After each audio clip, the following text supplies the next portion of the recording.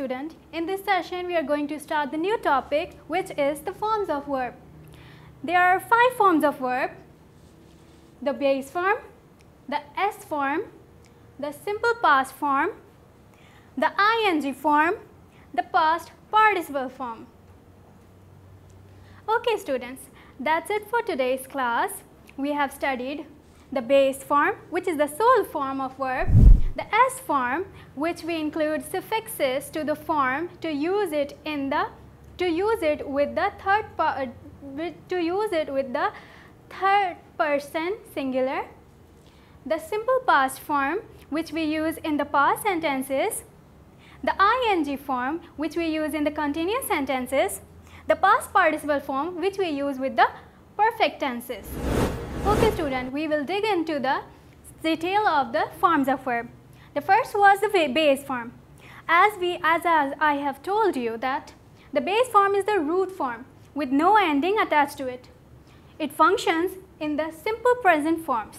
When we talk about the forms of verb changes their forms according to the tenses they are used in. For the simple form, we use the base form. It functions in the simple present forms for all persons and numbers.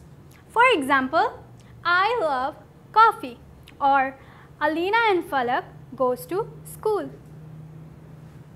The next form is the S form. In this, the suffixes are attached. The suffixes would be s, es, ies. It is used in the third person singular. Like she goes to school. If there would be he instead of she, then the es suffix should be attached to the verb. Okay, some more detail for the forms of verb is, number 3, we have the past simple form.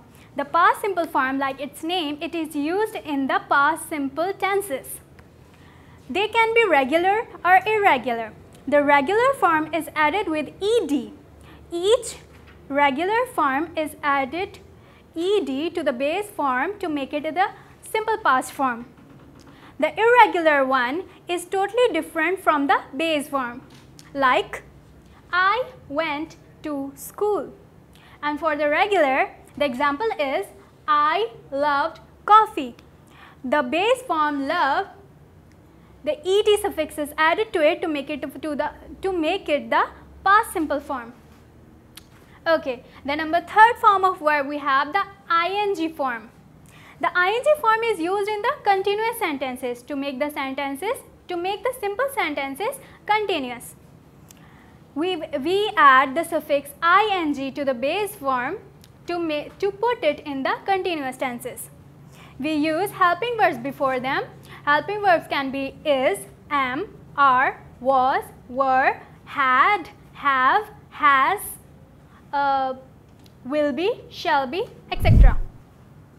The example for the ing form is I am eating chocolate. In this sentence, am is used, the helping verb am is used before the ing form, which is the eating.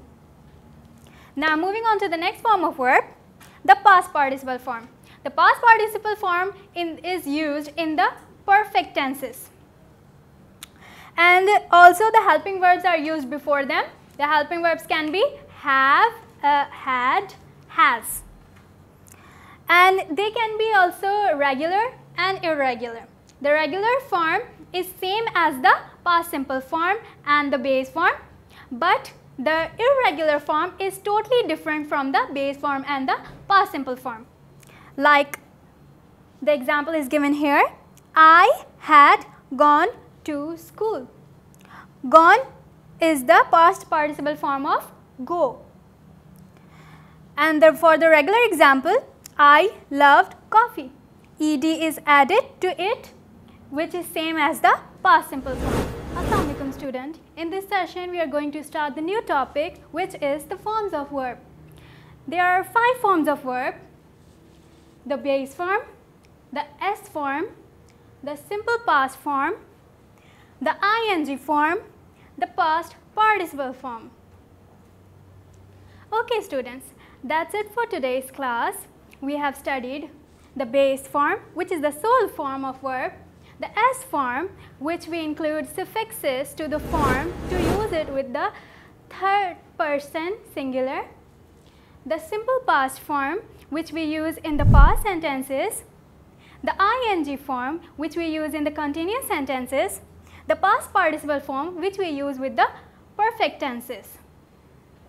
Okay, for the next topic of us will be adverbs. To learn more, stay tuned with us. Allah Hafiz.